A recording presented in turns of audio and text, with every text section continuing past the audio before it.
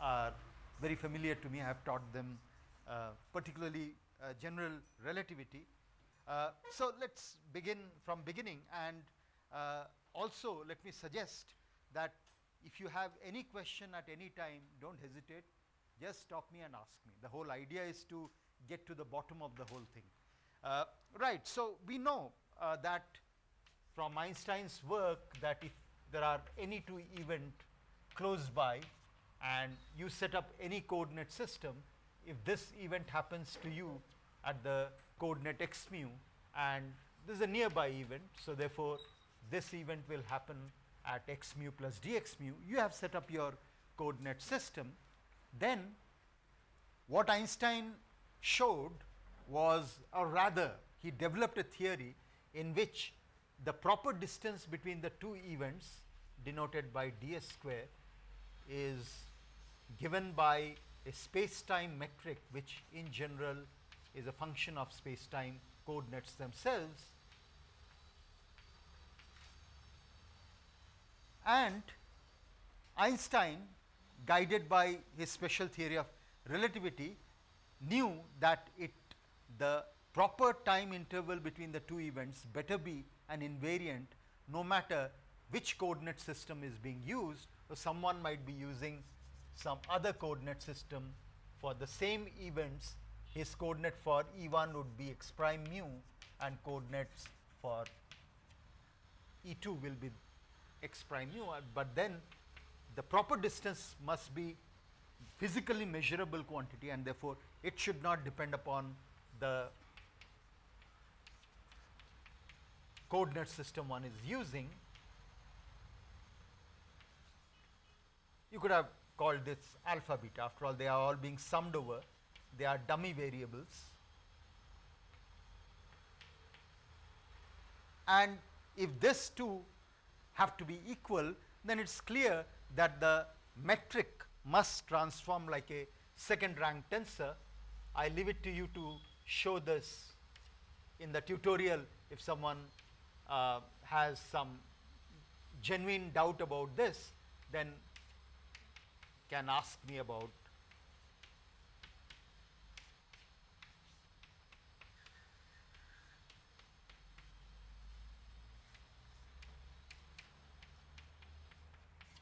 Where notice that x prime sigma is the coordinate for the same event in x prime coordinate system, and x lambda in x lambda coordinate system is the coordinate of the same event.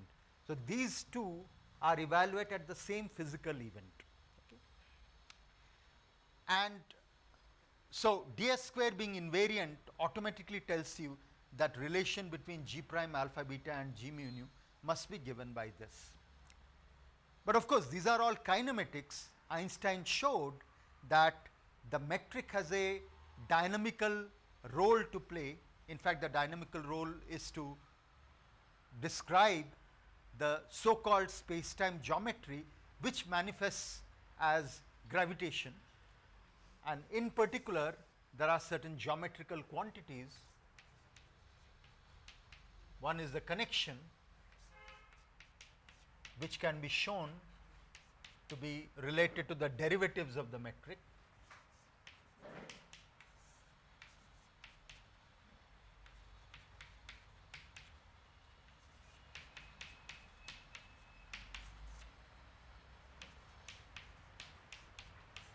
Where yeah, a little bit about notation. Whenever I use comma, so the notation I will put it here. So any quantity, if I say comma mu, what I mean is that quantity partial derivative with respect to x mu.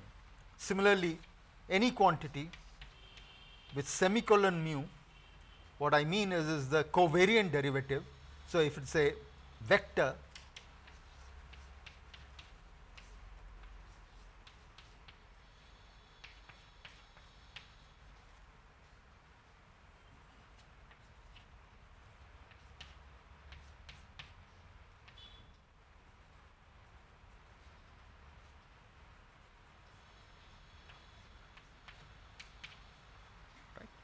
so these are certain convention which are followed in a standard manner. and I'll be using those conventions. Right, so this is the connection, because as you can see, any covariant derivative requires the Christoffel symbols, and one can show that Christoffel symbols themselves have a transformation properties which are not like tensor. All right, so in the primed coordinate system,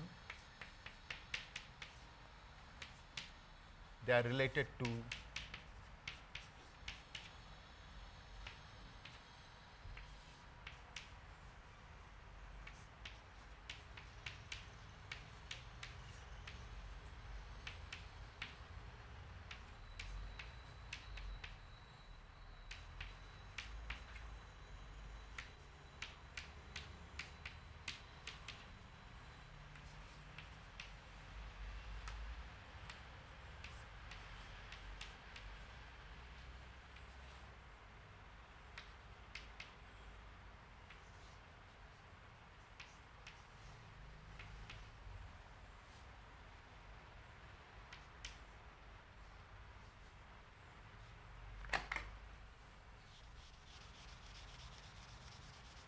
there is one more term.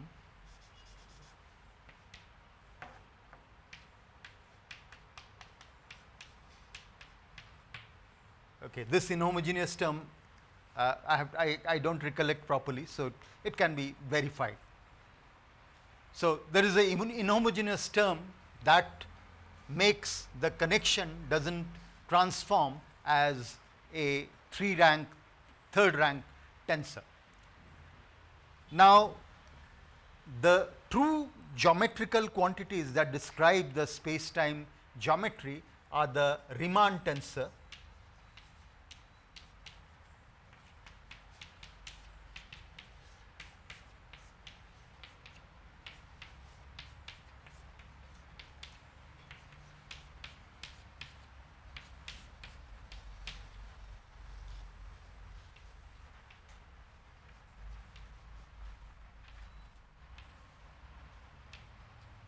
these are some shorthand mnemonics to how to remember to construct these tensors.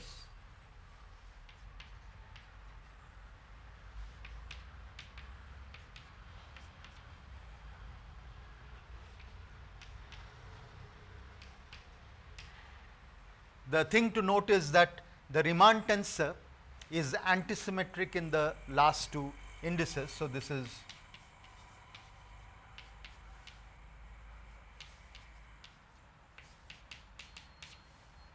this of course transforms like a 4th-rank tensor, and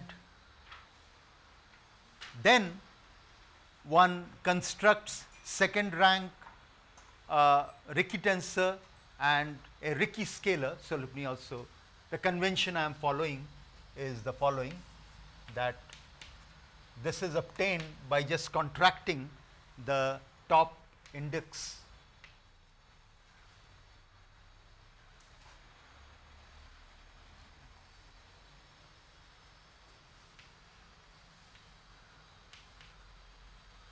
and similarly the Ricci scalar is just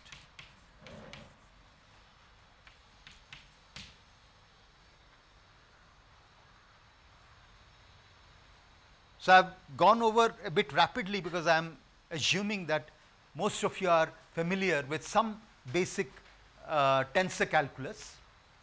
So far we have only set up the tensor calculus part, and then one can show, because in physics we know physics is where action is. So, everything essentially follows by the least action principle, the dynamical equation, and in particular Einstein and Hilbert, that is why we call it Einstein-Hilbert action. The total action can be written as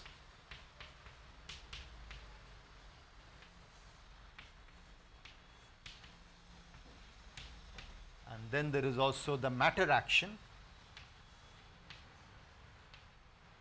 which is, we can have fields, derivatives of the fields, and also metric and derivatives of the metric.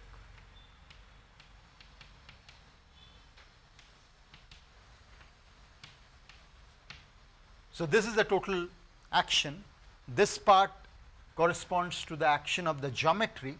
As you can see, the whole thing is invariant. The total action is a scalar under general coordinate transformation.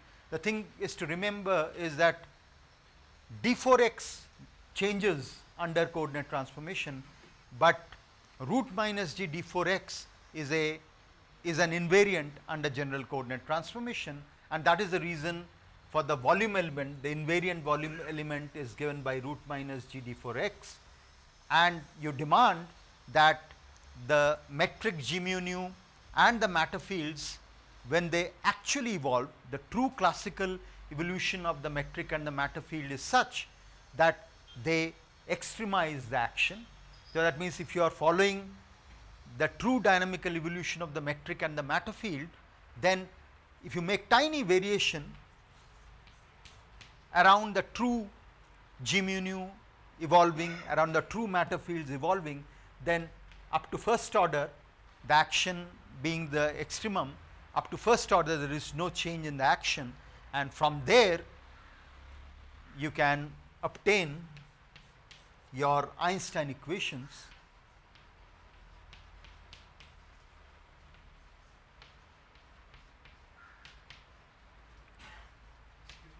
Yeah, please. Oh, this part is not visible? Yeah, okay, I'll write it somewhere else.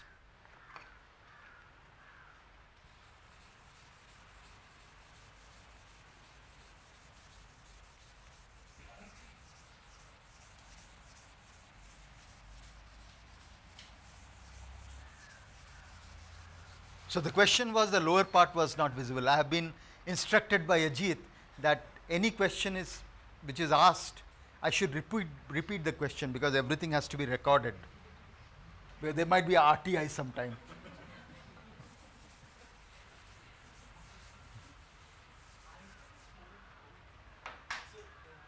Yeah, is there a question? Yeah.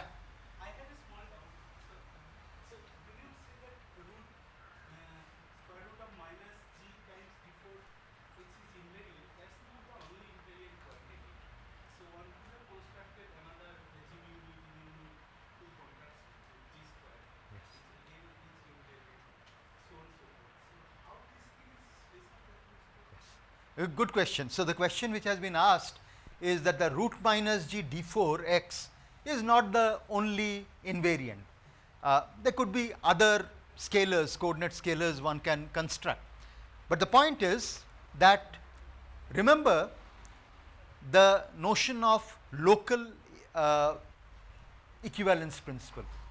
The entire general relativity rests on special theory of relativity, and the equivalence principle tells me that if I go to a small enough freely falling frame, then in this freely falling frame the laws of physics must have the same form as they do in special relativity without gravity. So therefore, in special relativity without gravity, which are the volume element? There you are only talking about, let us call the coordinates as xa, and the proper distance is eta ab dxa dxb, and the invariant 4 volume element is d4x, and so on.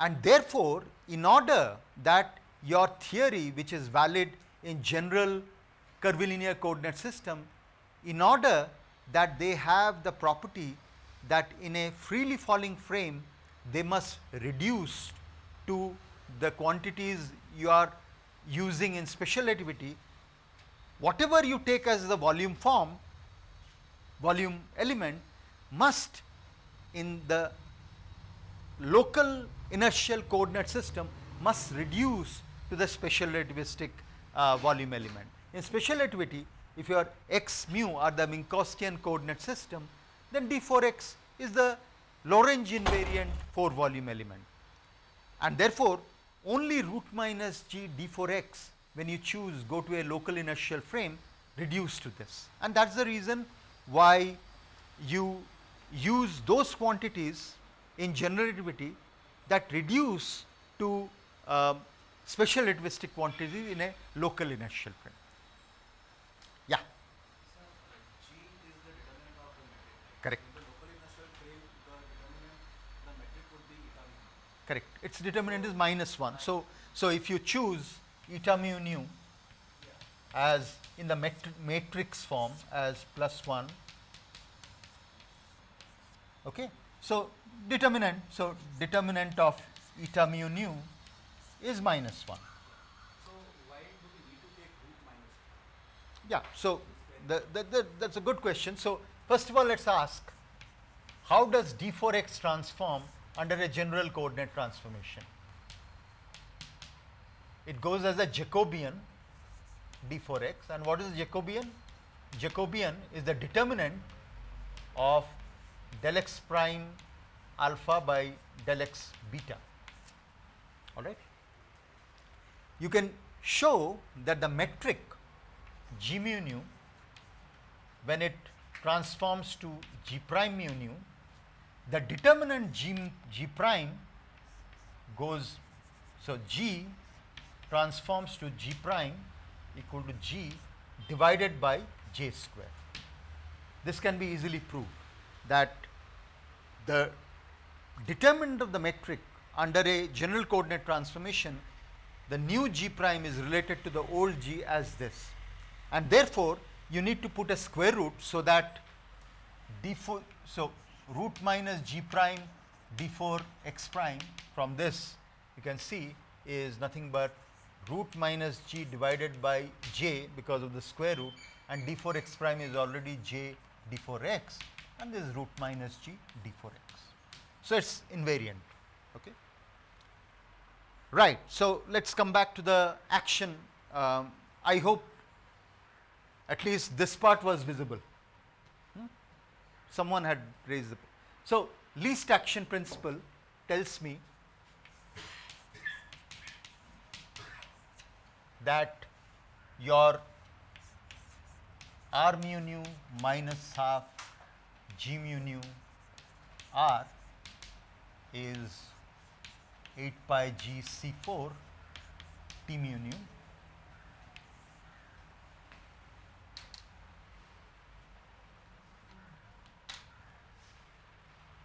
where T mu nu is the energy momentum tensor, and the physical interpretation for energy momentum tensor is this, that T00 corresponds to the energy density of the matter, while T0I interestingly has two interpretations. Either you can say T0I is the ith component of the momentum density, or T0I can also be interpreted as the flux of energy density moving in the ith direction. But of course, they are the same. Relativity gives a unique relation between energy and momentum. So therefore, it is not a surprise that T0I can be interpreted in two ways. Then you have Tij. Tij is nothing but the flux of ith component of the momentum density in the jth direction. Okay.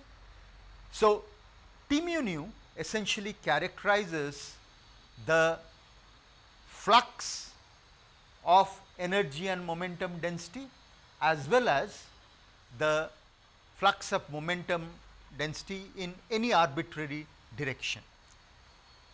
And what Einstein equation therefore tells you is, because the right hand side, by the way, I have set the cosmological constant 0, which of course in cosmology plays a very important role, but in local physics the cosmological constant is so tiny that in normal galactic scale their contribution is hardly important. But if you are talking about gravitational waves coming from a distant galaxy, then how the amplitude of the gravitational wave will fall with distance, their cosmological constant will play an important role. But for as far as sources are concerned, as far as equation of motion for the gravitational wave amplitude is concerned, cosmological constant will not play an important role. Right. So the left hand side, as you can see, is pure geometry. R is the scalar curvature of the space time related to the Riemann tensor, which is essentially related to the space time geometry, while the right hand side has essentially aspects of matter and how it couples to gravity and the fact that it is relativistic. See, neither G nor C appear on the left hand side.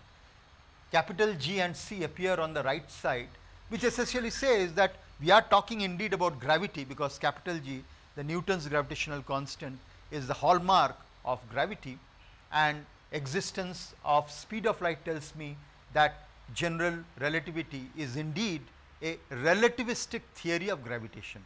Sometimes people make the mistake saying that, look, special relativity is a special case of general relativity. That is absolutely wrong. General relativity rests on special relativity. Without special relativity, you cannot make any sense of general relativity. So, special relativity is the fundamental block on which rests the relativistic theory of gravity. Right. The other thing before I start talking about linearization is the whole thing can be of course raised. By the way, this is called the Einstein tensor. You can raise all the index upwards by using the metric tensor. So, using G mu nu and the contravariant G mu nu. Contravariant G mu nu is defined from G mu nu as matrix inverse, that is G mu alpha G alpha nu. So, this is the definition is delta mu nu, and so therefore, using the contravariant metric tensor and or covariant metric tensor, you can raise and lower indices. So, you can raise the indices. So, this is called the Einstein tensor, because although Riemann, Ricci all were known to mathematicians, but probably this particular form which plays important role in physics, Einstein had introduced. So, that is why it is called the Einstein tensor. As I jokingly said, Einstein's only contribution to mathematics is a summation convention. Wherever two index repeat, it means it is summed over. Einstein was a phenomenal physicist, but unlike Dirac, Feynman, or who are the other people who have contributed so much to mathematics in recent times, Dirac, Feynman, there is another whose work is fun. Dirac contributed to distribution theory like the Dirac delta function. Feynman, of course, his path integral gave a new thing to measure theory. There is some other recent, of course, earlier physicists were mathematicians too, like Lagrange or Hamilton, but in recent years, apart from Dirac, Feynman, there is another who contributed significantly to pure mathematics. I am forgetting. Right. Yeah.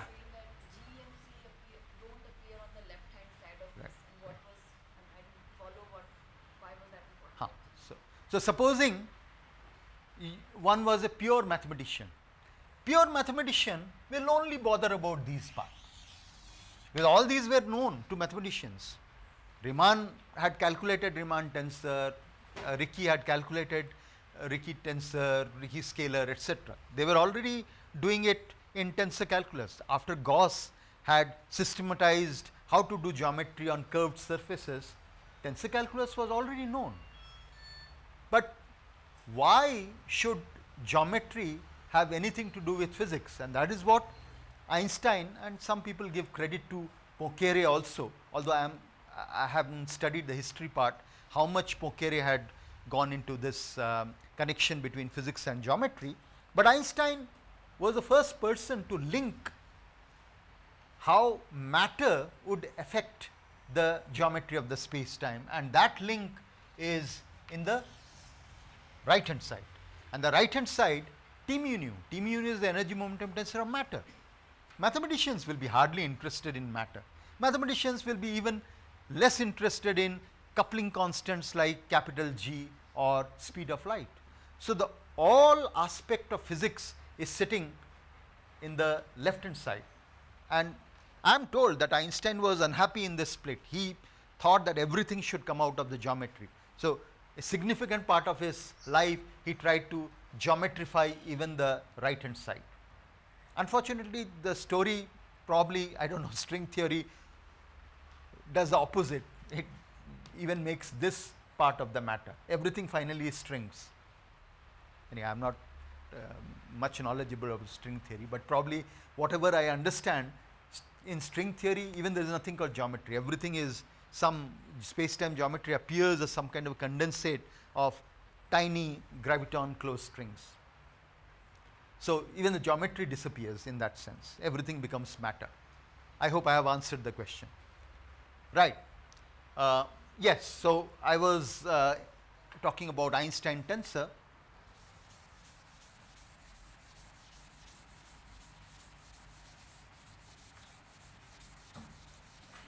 So one of the fundamental properties which was known to the mathematicians is this object is 4 divergence less. That means what? That g mu nu semicolon nu is 0. So remember my convention about semicolon being related to the covariant derivative, and this is a mathematical statement. So if you just take the covariant derivative of the Einstein tensor, there is an identity, it follows from the Bianchi identities. It so happens that the fact that this part is a scalar, you can show that under infinitable transformation of coordinates, the fact that this is a scalar, you can show that even independently you can prove that T mu nu semicolon nu is equal to 0, just from the fact that the matter action does not transform under infinitesimal coordinate transformation. These are all given in Landau-Lifshitz, very elegant proof is given in Landau-Lifshitz classical theory of fields. And probably, I do not know whether that was the route which Einstein took, probably the fact that these two are independently 0, maybe that is the reason why he guessed that the equation of motion which connects matter with geometry must be this. Of course, there is a much more physical thing why he connected up this part, and that is he found that under weak field approximation, that is static and weak field approximation. So till then gravitation was only known from Newton's laws of gravitation, and in Newton's law, in Newton's theory of gravitation, gravity does not change with time, and moreover in relativistic standard Newton's gravity is weak. What do you mean by weak? As we know in Newton's theory, the fundamental quantity was gravitational potential, okay, and minus gradient of the gravitational potential was the gravitational force.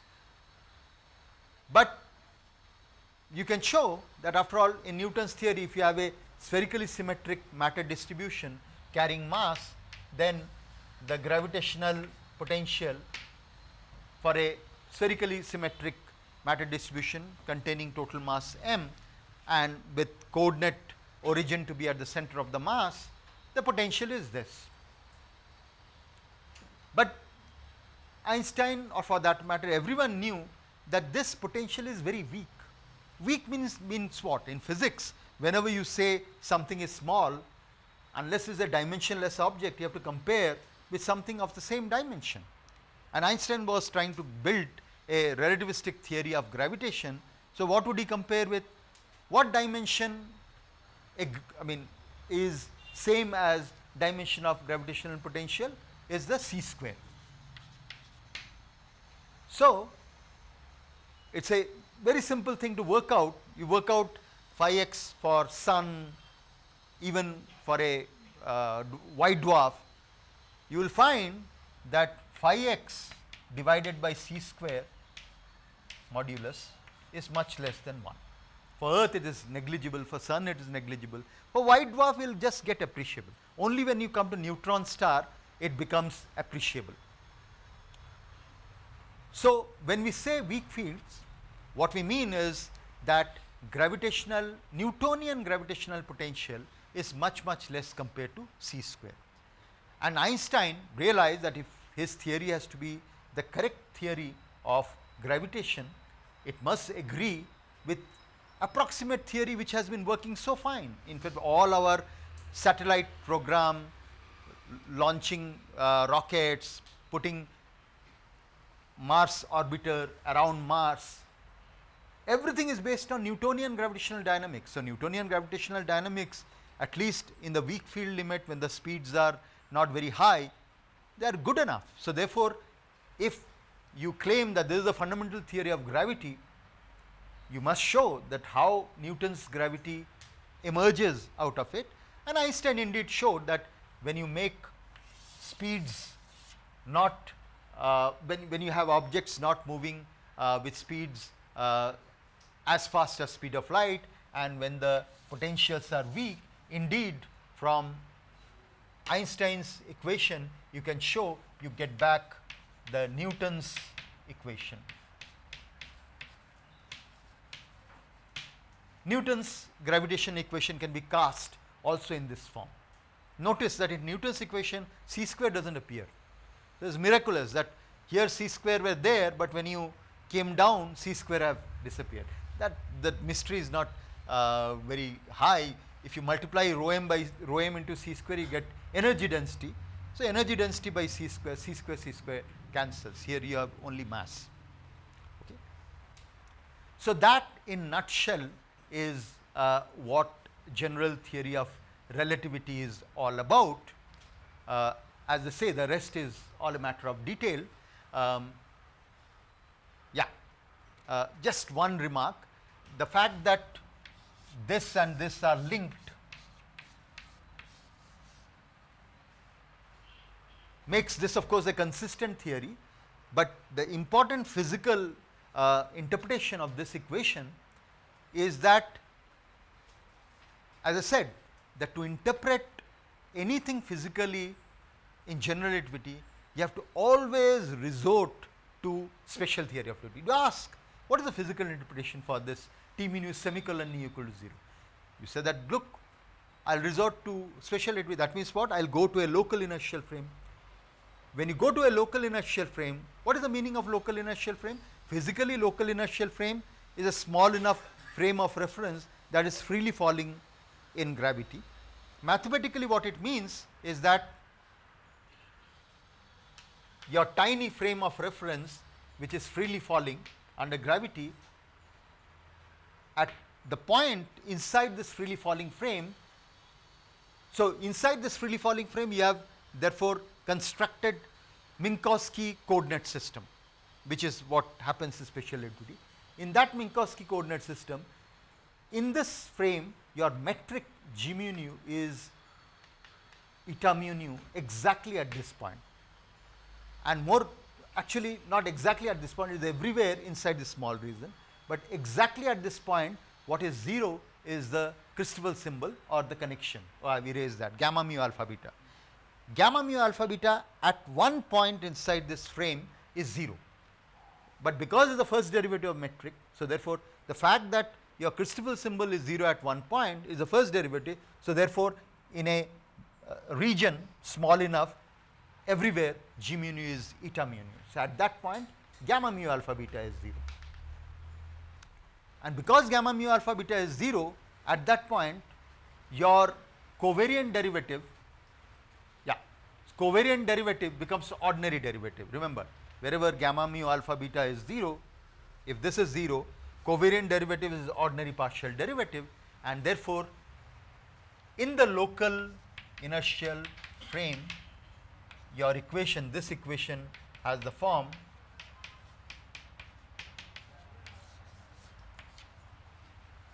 and this reminds you of the continuity equation like del rho by del t plus divergence of rho v equal to 0.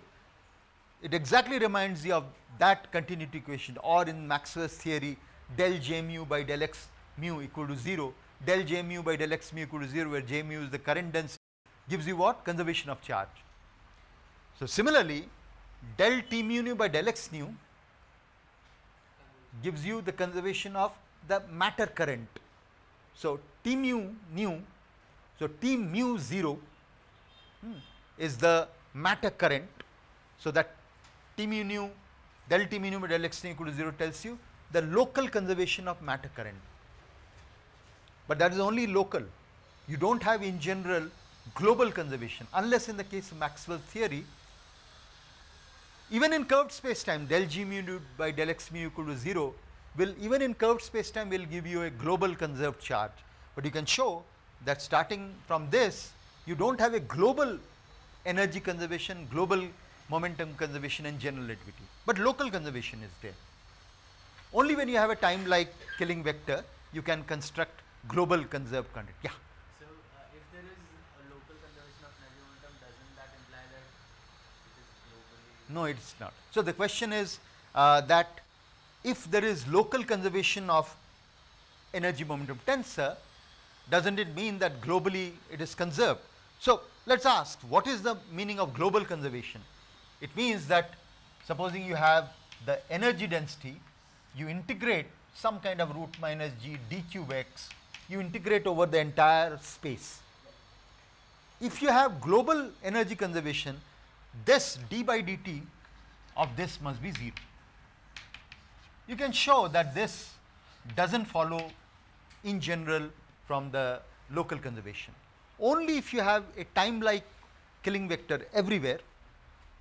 So if you have a static gravity like in the case of short shell geometry, or you have stationary geometry like in the case of Kerr black hole space time, when you have a time like killing vector everywhere, then from the local conservation of energy momentum tensor, you can have global conservation. What is the example to show that there is a case that where global energy is not conserved? The expanding universe. We know that when matter, the universe is expanding, when universe expands, what happens? The photon, any photon which is emitted from a faraway galaxy, by the time it reaches us, it gets redshifted. But then you would have asked, where is its energy gone? But general relativity tells you that there is no global conservation of energy. So there is no reason why photon which started with energy h nu should have the same energy all the time. Similarly, the fact that peculiar velocities of galaxies, as the universe expands, the peculiar velocities of the galaxies, they go down. That is the reason why, even though galaxies were formed with arbitrary peculiar velocities, but when you observe, you only see the Hubble flow. You don't, there are peculiar velocity, which that is the reason why you have deviation from the Hubble law. But the peculiar velocities are smaller, because as universe expands, peculiar velocities go down as 1 over the scale factor. And therefore, the momentum of galaxies is not conserved, because for an expanding universe, there is no time like killing vector. So global conservation in general is not there, but locally of course it is conserved. So locally, when in a local frame, if energy density somewhere is going down, what it means is there is a flux, something is going out. Okay. So in that sense, local conservation is still there. Right. So now I will talk about weak. So weak static gravity we talked about, but now we are interested in something more. In Newton's gravity, there was no gravity propagated instantly. If the sun were to disappear right now, then Earth will be thrown in a tangential orbit because no centripetal force. But still, although we will be thrown off tangentially, but sun will be still visible to us for the next 8 minutes, okay, in Newton's gravity. But we know that that can't be right. So Einstein's relativity tells that even if sun were to disappear right now, we will be thrown off only after 8 minutes, because the gravitational perturbation will also move with speed c to tell us that sun has disappeared. That is what we are going to show now. So now we are interested in weak field but time varying situation.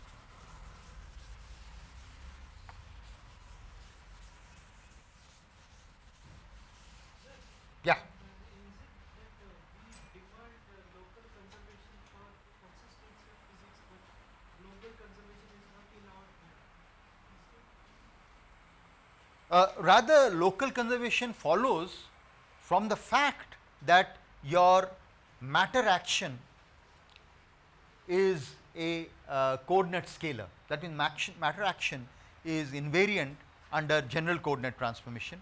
From that itself, local conservation follows. So, in a sense, what you are saying is that local conservation of matter energy is a statement that your physics must not depend upon arbitrary coordinate, choice of arbitrary coordinates.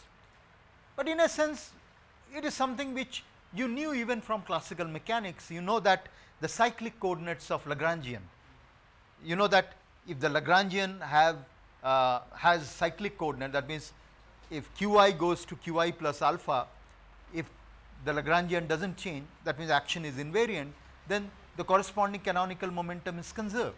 So, here we have the symmetry is continuous. That means we are saying that if x mu goes to x prime mu, where x prime mu is some epsilon xi mu of x, if under this infinitesimal coordinate transformation your action does not change, then you have some symmetry, and therefore, symmetry, Noether's theorem, you have local current conservation. Yeah. Timeline killing vector implies a static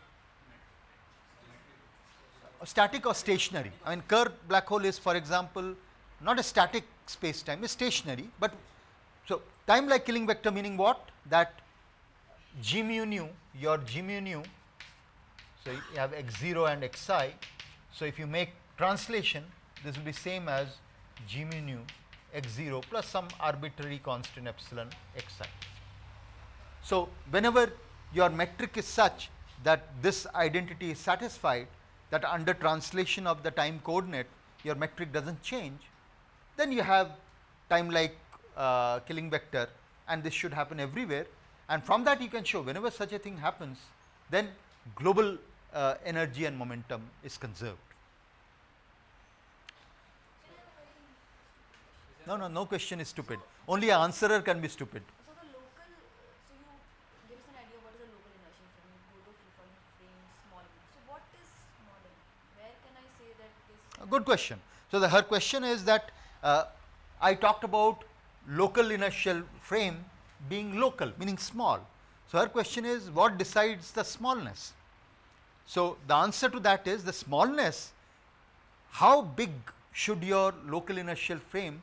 That scale comes from what is the scale over which your gravity changes.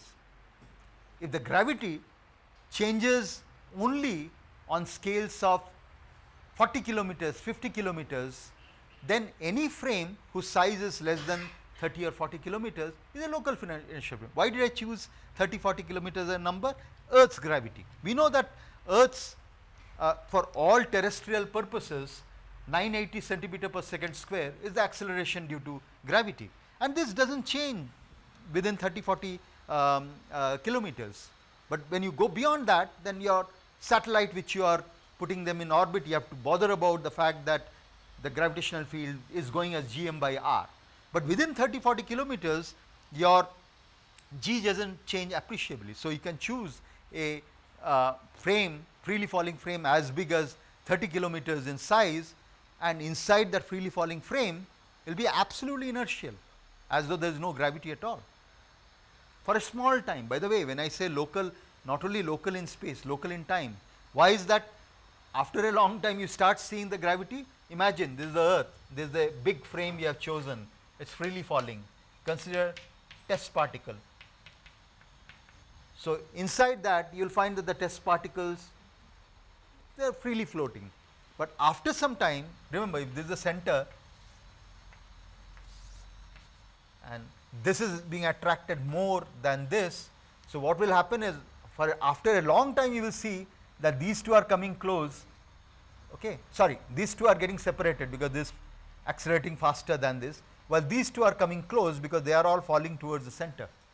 So, therefore, after some time, after a long enough time, you will find that these points are getting stretched to an ellipse. If you started with a circle, it is getting stretched, and when gravitational wave detection, this precisely this principle is used, the tidal deformation, this is what is used for detection of gravitational waves. Because the Riemann tensor, there is something I forgot to mention. The Riemann tensor r mu nu alpha beta, geometrically we know it has a geometrical interpretation. It is to do with when you go back. So, I did not mention about the geometrical interpretation of the Riemann tensor, let me mention it. So, if you take a vector and parallelly transport the vector around a closed curve, then it is the Riemann tensor which will tell you whether the vector will come back to itself or there will be a deficit angle. If the Riemann tensor is 0, then it will come back to itself. While if the Riemann tensor is not 0, these are all geometrical phenomena, nothing to do with physics. So, if you take a vector parallelly transport around a closed curve, if your Riemann tensor of the whatever space you have chosen, if the Riemann tensor is not 0, then when the vector comes back to itself, it is changed. It can be easily geometrically shown on the surface of the sphere. So, if you take the surface of the sphere, this is the north pole.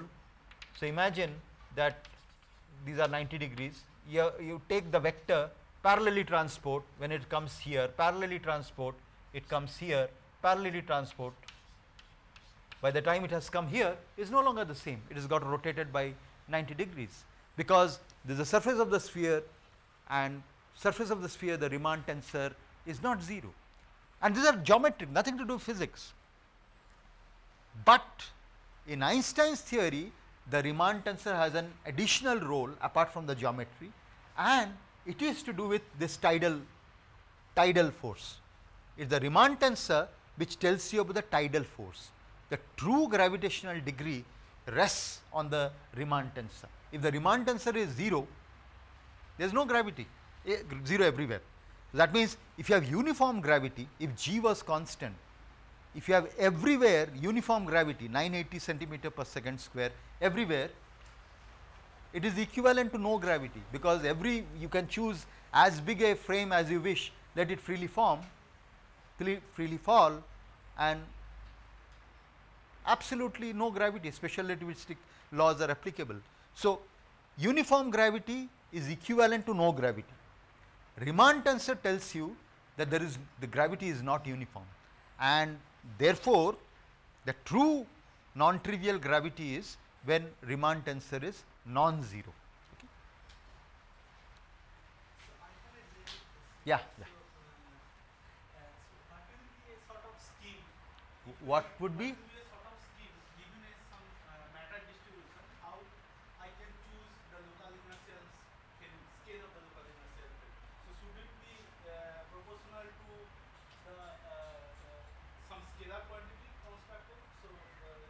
Yeah. So, is the Riemann is the Ricci scalar r. So, the length scale is roughly 1 over square root of r. Okay. As you know, yeah. Yeah. So, his question was that given any arbitrary matter distribution, how do I know what will be the scale of what will be the size of the local inertial frame? So, for that, if you have matter distribution from the Einstein equation, so from Einstein equation,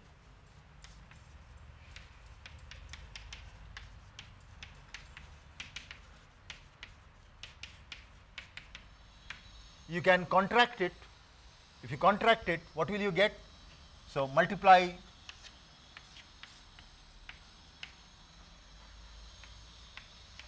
so here you will get r minus half into 4 into r 8 pi g by C4, you will get trace of the energy momentum tensor. So, minus r is 8 pi g by C4 t. So, therefore, if your matter distribution is known, you can find out what is the trace of the energy momentum, and from this itself we can find out what is the Ricci scalar, and that will tell you what is the scale over which your local inertial frame holds good. So again, a related question. So things like outside black holes, say just Schwarzschild black hole, or say even a non-spinning neutron star, the just outside the neutron star,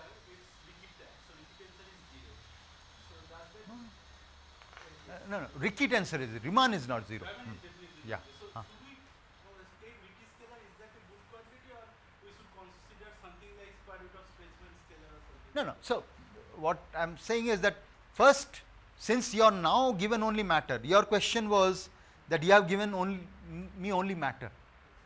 If you have given me matter, then just from this identity, this is pure matter, but of course, it is not pure matter because energy momentum tensor will have hidden metric.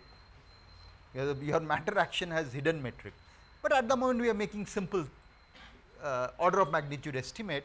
So, if you have matter distribution, I can calculate the trace of the energy momentum tensor, and that would give me some idea, and matter distribution is varying. So, this T will not be a constant, it will be space time dependent. So, from that I can have an idea about R, because C4 by 8 pi g. So, actually even if this fluctuates very much, the fluctuation in R will be small because it is damped by g by C4. That is the reason why geometrical effects are tiny even though matter effects are large. They are damped by capital G by C4.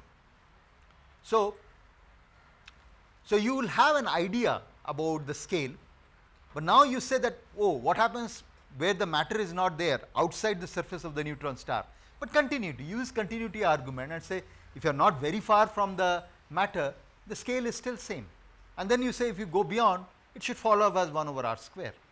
So, you can use this continuity argument to get into order of magnitude estimate of the length scale of the freely falling frame of reference.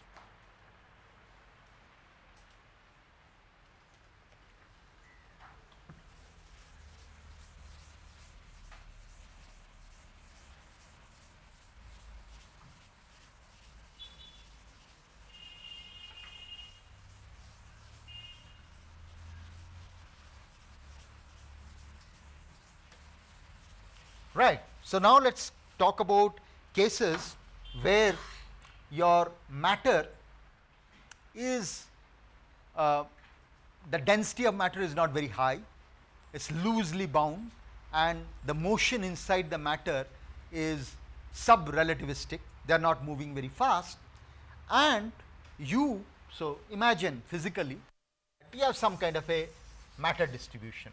Of course, they are moving, some part is moving out, this is moving in, and so on, but these motion, they are much less compared to the speed of light, and density of this matter distribution is low enough, and you are somewhere here, you are the observer,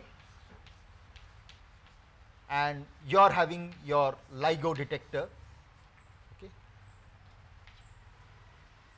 and you want to know if this is changing, the matter distribution is changing with time, what kind of effects would you see far away from the changes that are taking place in matter. So, in the back of your mind you can think of as a supernova explosion. So, this could be a supernova explosion. So, you will soon learn a lot about astrophysical sources of gravitation, or you can think of two stars going around the common center of mass. So, all these are cases of matter distribution changing with time, and you are interested in knowing that what does general relativity predict concerning things happening due to this. And remember, if the origin is here somewhere, you are very far away. So, this is the observer coordinate is, let us say, r. If this is the origin, observer is at r. Now, since the density of the matter is very low, remember when we are talking about Newtonian approximation, phi x will be where Poisson equation, the Newtonian dynamical equation.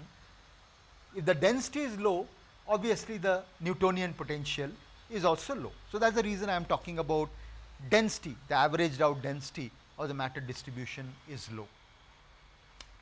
And we are now asking the question, how do we do general relativity for such a system? Einstein had already done it. So, let us go systematically. We say that, look, the gravity is not very strong. So therefore, we would expect that the geometry is almost Minkowskian geometry, almost, but not quite.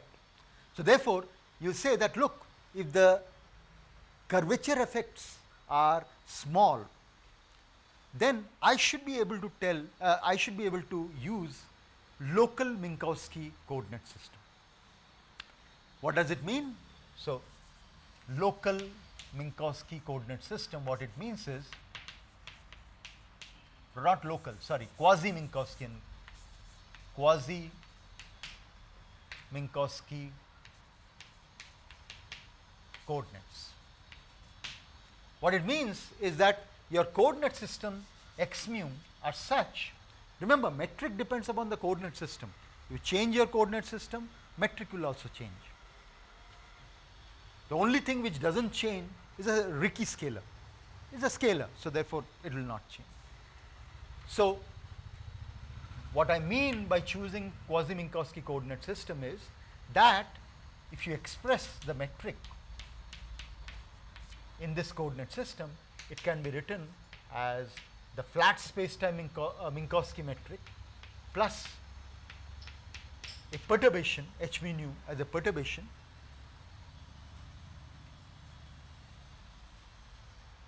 and why do I say that this is a perturbation? What is the maximum magnitude of eta mu nu? 1, because eta mu nu is the maximum. So, if this is a perturbation, then h mu nu modulus should be much less compared to 1. Okay. You can show, again take it as a tutorial problem, you can show the contravariant metric then is contravariant Minkowski tensor minus h mu nu of x. But what is this h mu nu upstairs? I only talked about h mu nu downstairs as a perturbation. H mu nu upstairs is defined to be. So, that means h mu nu of x lambda is defined to be eta mu alpha, eta nu beta, h alpha beta of x. That means they are raised by Minkowski metric. So, these are called weak field limit or linearized gravity. In the linearized gravity, raising and lowering is done by Minkowski metric. You might say why, after all we could have used g mu nu, but as you can see if you use g mu nu for raising and lowering, this is already small, this is already small, the effects will be quadratically small, very will be damn. So, all the raising and lowering will be done by the Minkowski metric alone. Okay. Right. So, in other words, to just make a complete statement, h mu nu, the perturbation is not a general second rank tensor. It does not transform as a tensor under general coordinate transformation. H mu nu is a low range second rank tensor, because all the transformation rule you are using the Minkowski metric. So, the transforms under Lorentz transformation. For people, particle physicists, this is good news, because h mu nu is precisely the perturbation of a closed string loop. So, if there only special relativity operates. So, it is for string theory, it is actually the amplitude for a string vibration, nothing to do with geometry, because only they are related to Lorentz transformation, which is the basis of quantum field theory. Right. So, we are now talking about linearized case where effects of curved space time is only a small perturbation over the flat space time. Okay. And now, we want to study what equation, what dynamical equation does this perturbation h mu nu satisfy. Obviously, it has to follow from the Einstein equation. Okay.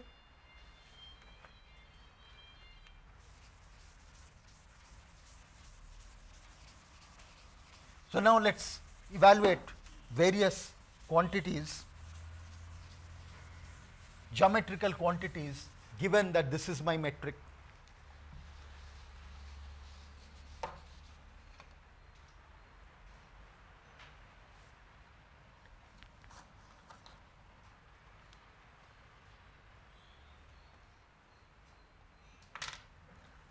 Right. So, let us evaluate first crystal symbol. Gamma mu alpha beta, I have erased somewhere, but does not matter, I can write it again.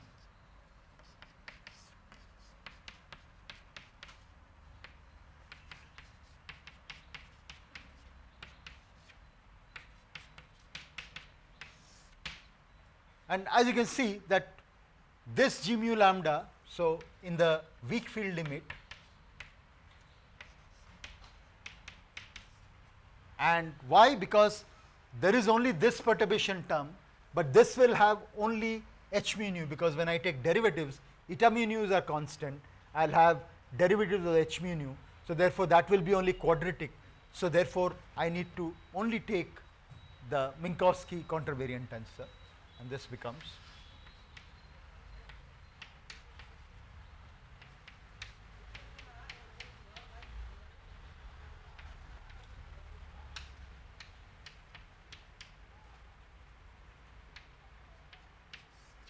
okay.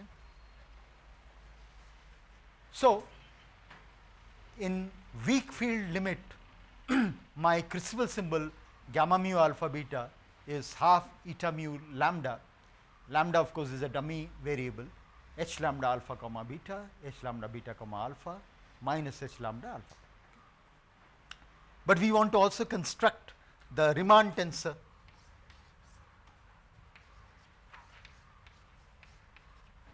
and Riemann tensor, as we have seen, is related to the derivative of the crystal symbol.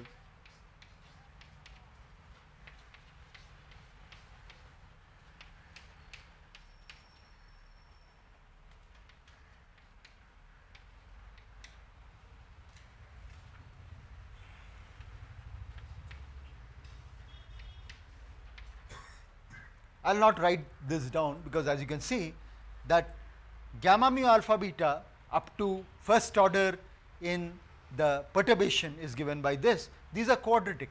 So, quadratic will be second order term. So, therefore, I am at the moment not interested in higher order correction.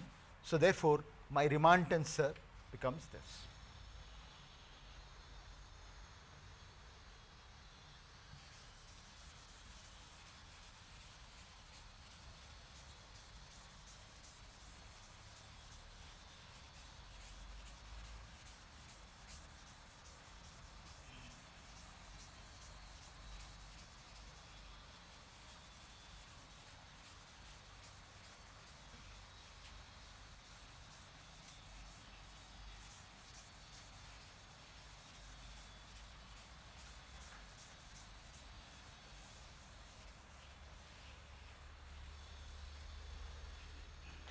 So, let us expand this. As you can see that this half eta mu lambda I can take common, and then I will have to take derivatives. So, therefore, I will have h lambda nu comma beta plus h lambda beta comma nu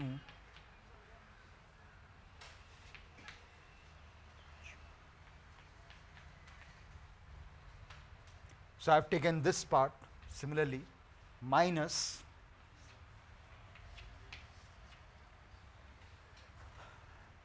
now the derivative with respect to x beta. One moment, I have to take derivative with respect to alpha also, alpha and alpha, and then I have to take the derivative with respect to beta. So, I have h lambda nu comma alpha beta plus h lambda alpha nu beta minus h nu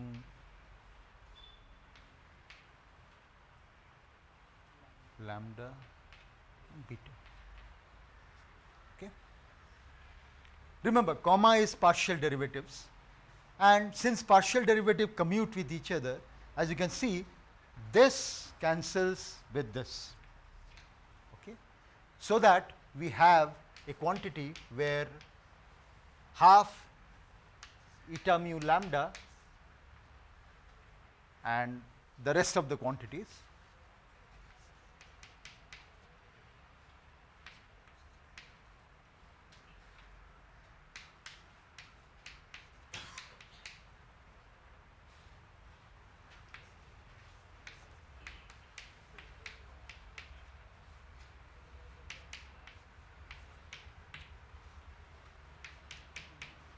I have to be careful, I shouldn't miss out any index, otherwise everything, all the efforts will go down the drain.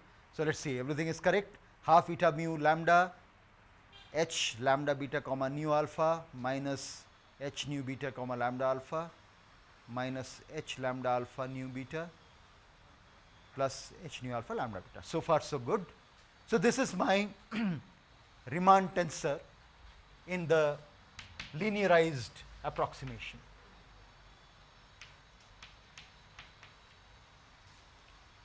Now, I want to calculate the Ricci tensor. Ricci tensor by definition is contracting the upper index with the second index.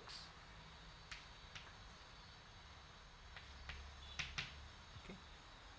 So, wherever I have alpha, I will set it to mu.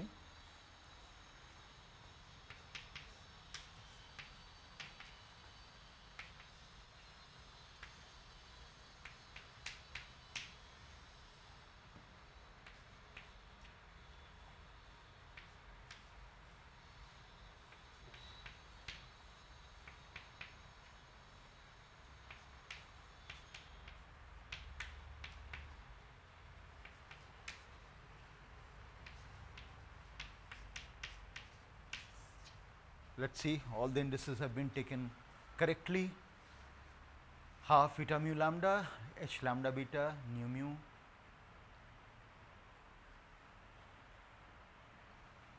right. Now, slowly I can probably erase this part.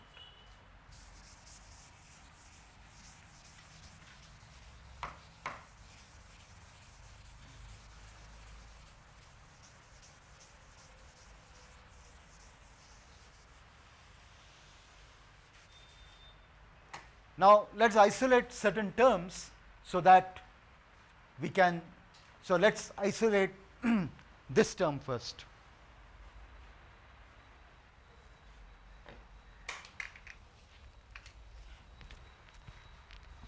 Let us isolate this term. This I will first write it down as minus half eta mu lambda, one moment, nu beta comma lambda mu. So, this term I have isolated, and then I have the rest of the quantities. We will see what we will do with the rest of the quantity. So, minus half eta mu lambda h lambda beta. Note that since I am raising and lowering using the Lorentz, using the Minkowski tensor, eta mu lambda, lambda is being raised. So, therefore, this can be written as minus or plus half lambda is being raised. So, h mu beta nu mu. So, this I have taken, this I have already taken into account. Then minus half, again lambda is being taken upstairs, nu beta, then plus half, okay, we have h eta nu mu is being taken upstairs. So, lambda mu has been taken upstairs and lambda. Okay. But I can call wherever there is lambda, I can just use a dummy index. So, I can call lambda to be mu itself.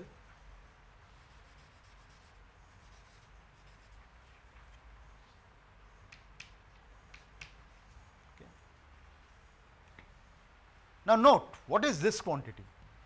So this, if you write it down in expanded form, it is eta mu lambda h nu beta, comma lambda mu is the second partial derivative. And what is this object? Special relativity. These are all special relativity. There is nothing but del 2 h nu beta by del x 0 square minus Laplacian of h nu beta. Remember, mu and lambda is being summed over. So correct, there is D'Alembert box of h nu beta, which is nothing but 1 over c square del 2 by del t square minus Laplacian of h nu beta. Okay, so this is nothing but minus half box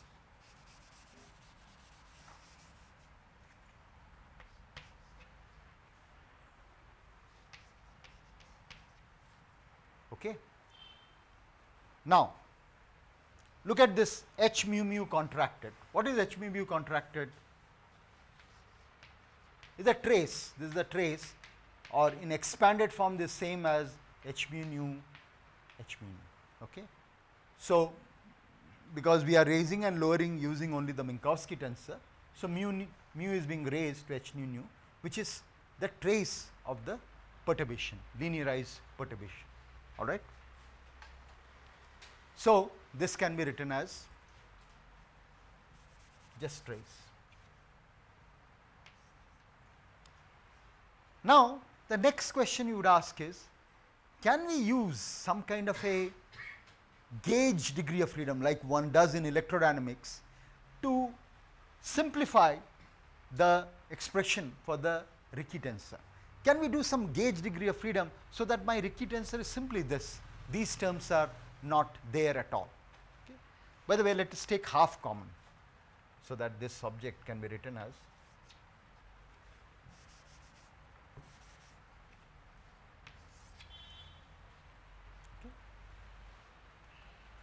and the answer is yes. Supposing, I will tell you why that gauge can always be taken. Supposing I choose my coordinate system. Remember, I am already in quasi-Minkowskian coordinate system, but quasi-Minkowskian coordinate system is not unique. I will tell more about it. I can choose, given a space-time, there are infinitely many ways of choosing quasi-Minkowskian coordinate system.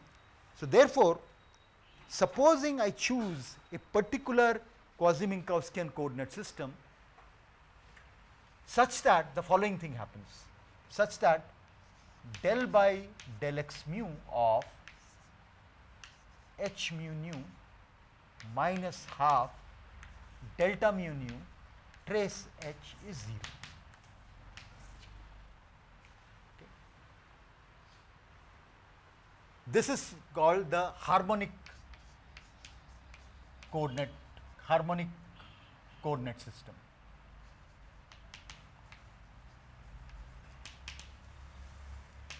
So that coordinate system, that quasi-Minkowskian coordinate system in which your h mu nu is such that it satisfies this equation is called the harmonic coordinate condition. You choose that coordinate system, you will find that this gets highly simplified. How is it so? It can be understood in the following way. Look at this, minus h nu beta. Minus h nu beta, I can split it into two parts, equal parts. So I can write it as minus half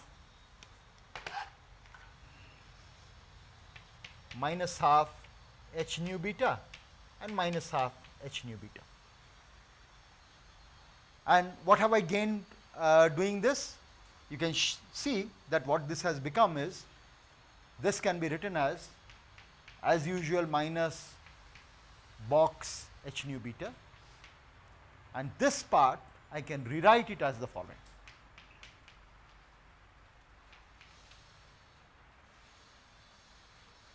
First, what I will do is, I will take derivative with respect to mu or nu, take derivative with respect to x nu and write that object as, so there is a derivative with respect to nu here, derivative with respect to nu here. So, I will take derivative with respect to nu, and then I have h mu beta comma mu. So, this I have taken, then minus half, derivative nu is gone, only derivative with respect to beta is there. So, this part has been taken. So, these two parts have been taken.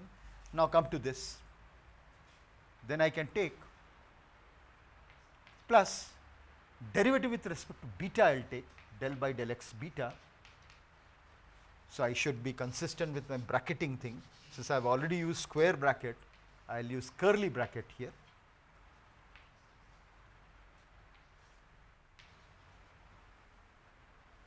So, let us take this derivative with respect to beta I have taken. So, h mu nu comma mu, h mu comma mu, and minus half this part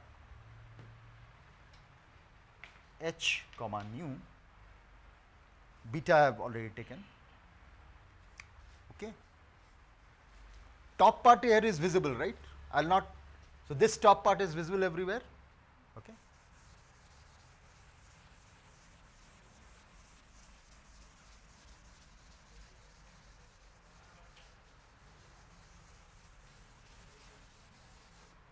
Now, see the magic. So, therefore, r nu beta minus half box h nu beta plus half. Now, look at here, there is a derivative with respect to mu, but this is a derivative with respect to beta. These are the mathematical jugglery one has to make oneself familiar with if you want to be a general relativist, because the techniques are all tensor calculus. So, one has to become adept at using all kinds of tensorial manipulation. So, this derivative with respect to mu, but there is derivative with beta. I want to make a derivative with respect to mu. So, what will I do? I use the Kronecker delta, introduce it here. So, del by del x nu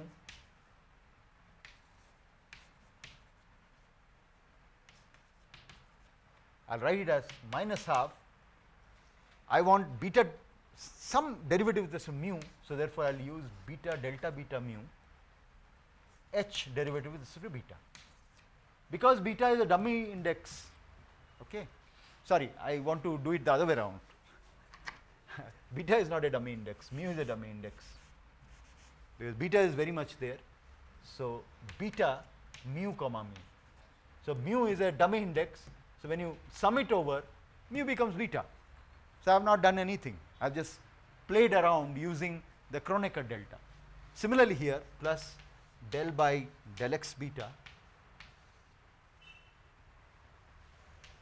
h mu nu comma mu. Here also I want to do the same thing, minus half. I want to write derivative with respect to mu, but the derivative is with respect to nu. So, nu is not a dummy variable. So, therefore, what I will do is I will say nu mu and then h comma mu, so that after you get back your h nu. Okay. But this is precisely, so I will come back here now, because the lower part will not be visible. So, therefore, what I have essentially obtained is r nu beta is minus half box of h nu beta. Now, see what has happened. This is with respect to mu. So, I can take the derivative, the whole thing derivative with respect to mu can be taken outside the bracket. So, del by del x mu. Similarly, here the derivative with respect to mu, I can again take the derivative outside, del by del x mu.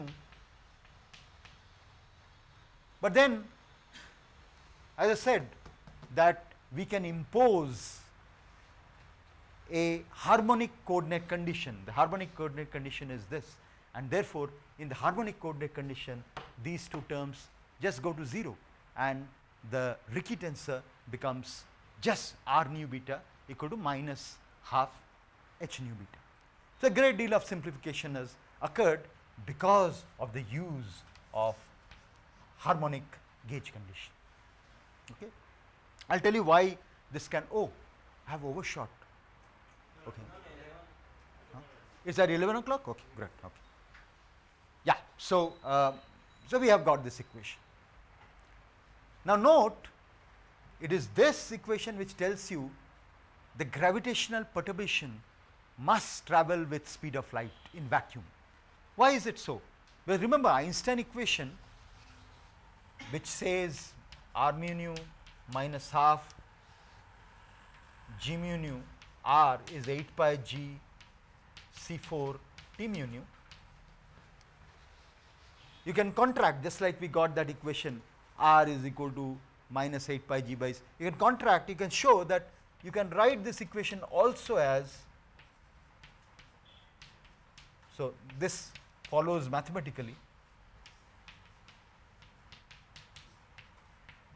trace of the energy momentum times. So Einstein equation, this is another way of writing the Einstein equation.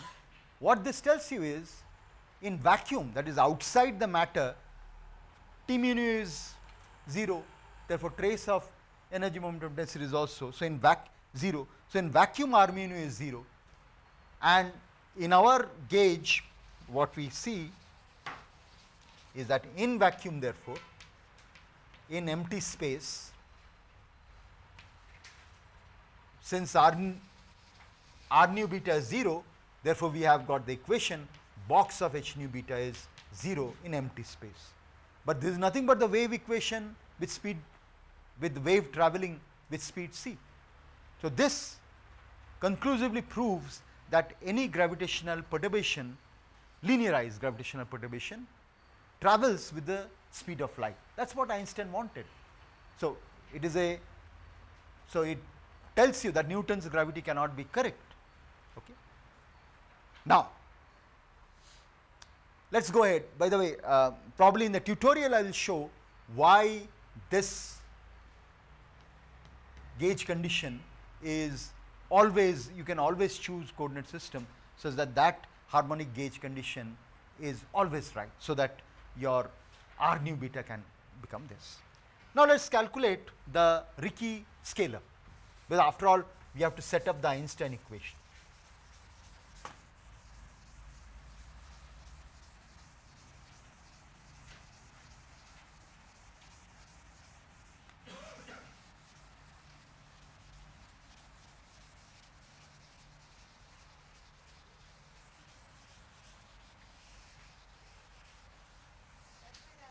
Yeah, yeah. Have we cheated yet? Have you what? Have we cheated yet? As Nothing, no cheating, only approximation. So That is the point I want to do. Whenever I teach in the class, I tell them physics, there is no cheating involved, true physics. There are physicists who cheat, but in true physics, that is the reason I encourage questions. no, I'm not accusing you. Huh. I'm just asking this. I have this question. So Yeah. H mu nu, we assume that this is a perturbation, right? Yes. And then there are these gravitational waves. But these gravitational waves, when they are emitted, I mean, the space-time metric, there are fluctuations. Yes. Will there be a time when they'll go, I mean, when What? this approximation that these are perturbations would just The approximations are weak, that is the only approximation. That means I am not taking quadratic terms in the perturbation, that is the only approximation, otherwise there is no other approximation. So in all the mathematical manipulation, the only thing I have neglected is wherever there are quadratic terms in h mu nu, that is all, otherwise everything is exact. Yeah, you had a question. So basically, we can this speed that the gravitational waves. This is only valid in the Linearized first order, yes. So we cannot talk about in the curved space-time what is the speed of the Even so, now Lifshitz does it. So even in curved spacetime, so what we did was we expanded the perturbation around the Minkowski metric. You can say no, supposing you have a background, if you have short shell geometry, and you say that in the short shell geometry, Bala Iyer is an expert on that. If in short shell geometry, if you have perturbation, then what happens? So you perturb around the short shell metric. There also you will see that gravitational waves propagate with speed c. So perturbation concerning black hole metric, what kind of perturbation, the quasi-normal modes, I do not know whether you are going to cover those aspects. So is this now a general result, or is it just valid till where we have tested? What is general? That this gravitational waves travel at speed of light.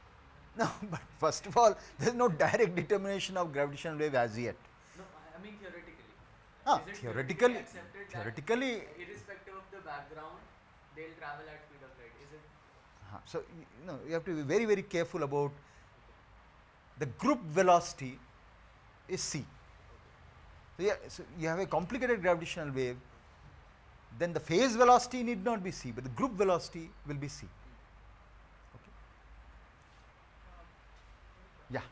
So you assume a particular coordinate system to get to the wave equation. Is Yeah. this a coordinate independent result, or is it true only in that coordinate system? It's a very good question. The question has been asked is whether this result is a coordinate independent result or not.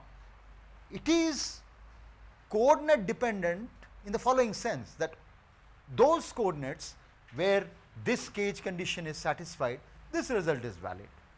But now you say that, look, it is only a special class of coordinate system.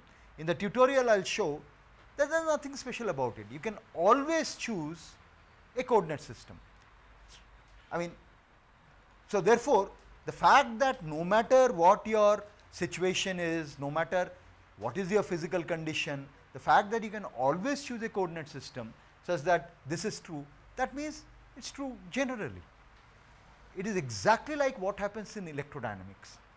If you recall something about electrodynamics, how electromagnetic waves are obtained, you will find that electromagnetic waves will satisfy, I have forgotten plus minus, does not matter, this will be del mu, a mu and some derivative problem. In vacuum, something of this kind, plus or minus. I am just recalling from memory, so I might be wrong some factors. No, it can't be. Okay. So, this is some kind of thing. But this is not a wave equation. For wave equation, you need box a mu must be equal to 0. But then you say that, look, a mu's, the vector potential, they transform under gauge transformation. So, you make a gauge transformation to some scalar function chi, and chi can be arbitrary and is always allowed. Because why is it always allowed? Because a mu is not observable. What is observable are the electric fields and magnetic fields. Electric fields and magnetic fields, they do not transform under this transformation. So, therefore, I can always choose a gauge, I can always choose a chi such that del nu a nu is 0. It is called the Lorentz gauge, I think. That is called the Lorentz gauge. So, you can always choose a gauge, Lorentz gauge. In the Lorentz gauge, your equation simply becomes a mu equal to 0, which is the wave equation which says that electromagnetic waves also travel with speed c. Similarly, we will argue that what you observe is the coordinate independent quantity like Riemann tensor. Riemann tensor is a tidal force, that is what we observe. Riemann tensor is that Riemann tensor which is you physically measure, that does not depend upon the choice of the coordinate system.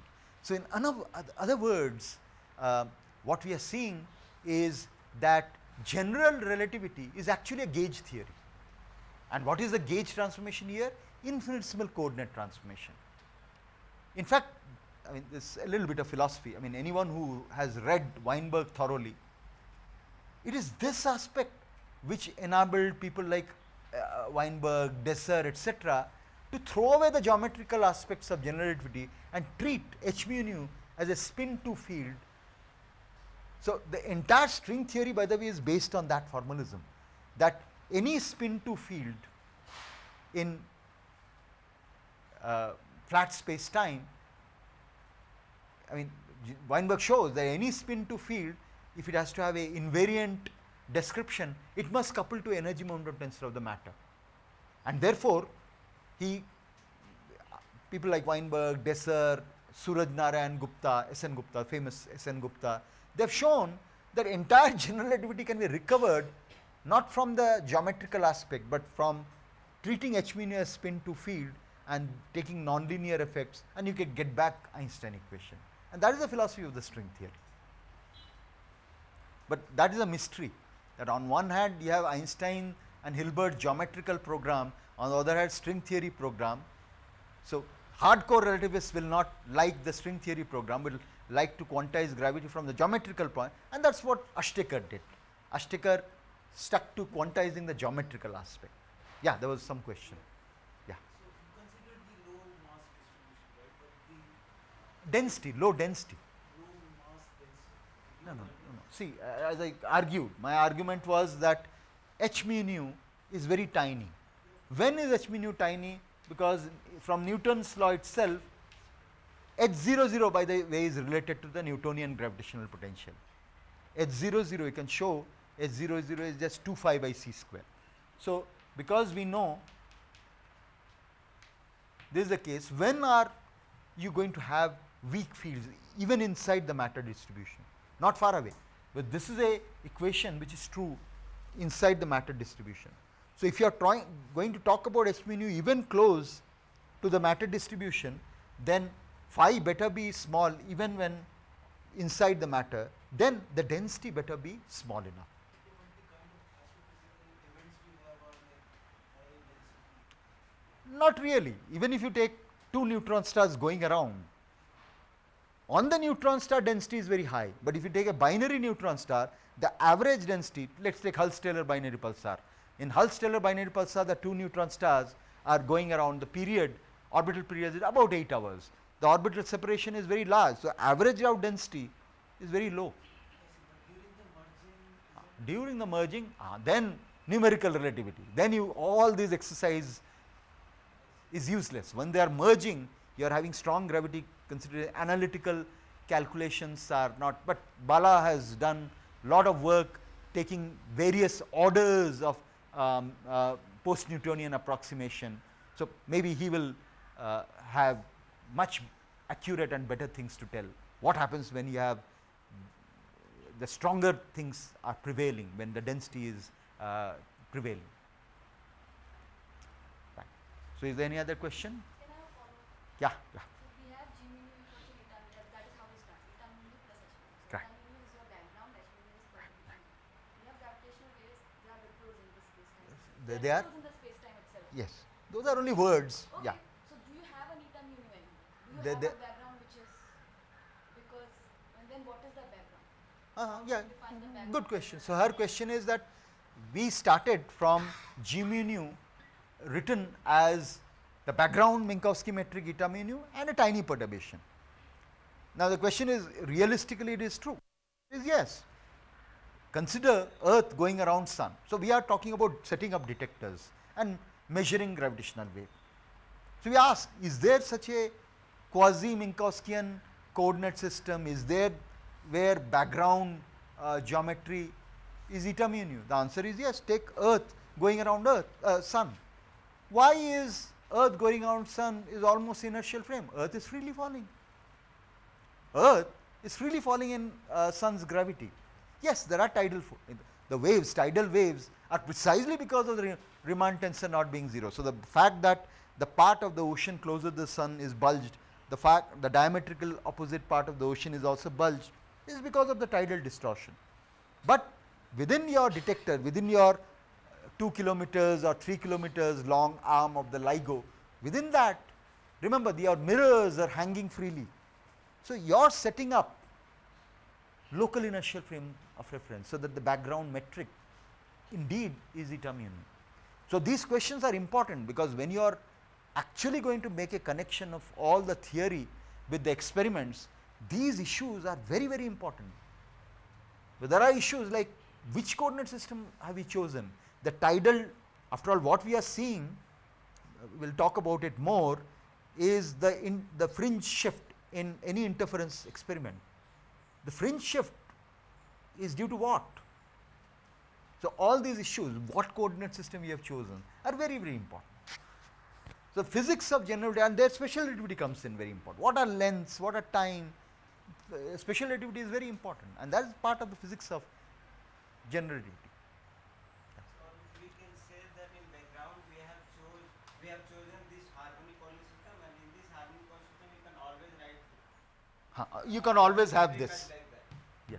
But as I said, harmonic coordinate system can always be chosen, That's no what I'm matter, saying. no matter what situation. And in that harmonic coordinate system, G mu nu will take this form. R mu nu beta, not G mu nu. This is only for R nu beta, Yes. but G mu nu being eta mu nu plus H mu nu, this statement is a physical statement.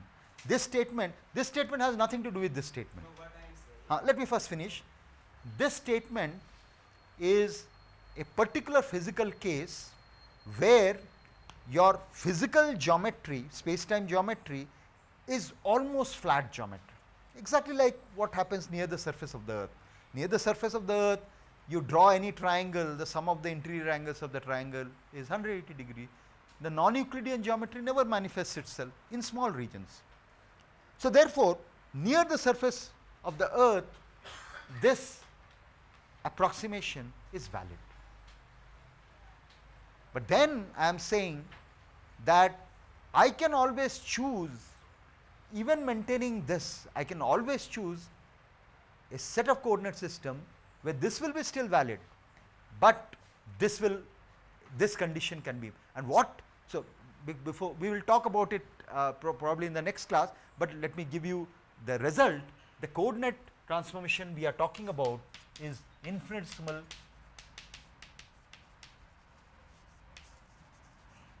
coordinate transformation. What happens there is your old quasi-Minkowskian coordinate system goes to new quasi-Minkowskian coordinate system related to some parameter epsilon, which is very tiny, and a vector field, arbitrary vector field, space-time dependent vector field xi mu. So this is a vector field. Coordinates are not vectors. X mu is not a vector, x prime mu is not vector. Sometimes, very often, students, when I teach, just because mu is upstairs, they think that these are vectors. They are not. R theta phi, they are not vectors. Xi mu is, however, a vector, and this is an infinitesimal coordinate transformation, and you can show that because epsilon is very tiny, again epsilon is so tiny that I will take only linear order terms, not second order terms.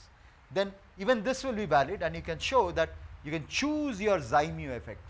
Xi mu, your vector field is in your hand, you can choose xi mu. I will show how to choose that, and you can demand by appropriate choice of xi mu that the harmonic coordinate condition is satisfied. so now Yeah. what I am saying that even in a strong matter distribution or a strong gravitational field, see, to write G mu, first of all you have to start with some coordinate system, right? So what I am saying, even in that case, in strong gravitational field, can you write this G mu as eta mu nu plus h mu nu, where mod of h mu nu less than 1 at only at far distances? Yeah, you can do that, but but then it's, why would you? Not at every point. Yeah, I know. Just Schwarzschild. Take the Schwarzschild, the black hole geometry. So Very far away from black hole, this is still true, but only very far, not close to the black hole. but I am saying this, separation of G mu nu in eta mu nu plus h mu nu can be done in harmonic coordinates. No, harmonic coordinates have nothing to do with this. Harmonic coordinates is the coordinate system which makes this condition 0. This has nothing to do with harmonic coordinate. Okay, then in what coordinate systems Huh. this will happen? I am not asking for only big fields. I am not asking for only. I know. So You in want all to. coordinate system this cannot happen, right? G mu nu plus eta mu nu. No, wait, go systematically. First, take your example. Take a strong gravitational object, neutron star, black hole, near the surface of a neutron star or near the event horizon of the black hole. This is not valid. But when you go very far away, because in the case of Schwarzschild geometry, G00 is 1 minus 2 gm by c square r, G11 is minus 1 over 2 gm by c square r. The rest of the things are spherical polar coordinate system. So you can see that when r goes to infinity, r becomes very large, eta 00 plus a tiny number. This also, when r goes to very large, is minus 1 plus a tiny number. So that is satisfied. Okay. So Near the horizon you ask. what? Even near the horizon. No, even in near the horizon, this is no longer true. This is no longer true. He is asking the gravitational form in the strong No, you can't. regime, using some coordinates. If you try to do that, h mu nu, h cannot be a small. It's it won't be small. H mu nu, if you try to write it near the, so again go back to the Schwarzschild case. This is still eta 0 0, minus 1 is still eta 1 1, but this near the horizon is very large. It is not less than, much less than 1. Here remember what was the condition? The condition is mod h mu nu is much less than 1. That is violated near the event horizon. I think you forgot that when we took the linear analysis, this condition is something very important. That is the reason I was neglecting quadratic terms. Yeah. No, it is very important to raise, because far off distances, okay? They are no, I never talked about far off. All I am saying is that this condition eta min plus b plus mod h mu nu much less than 1 is a condition of weak gravity. Has nothing to do with the harmonic gate condition.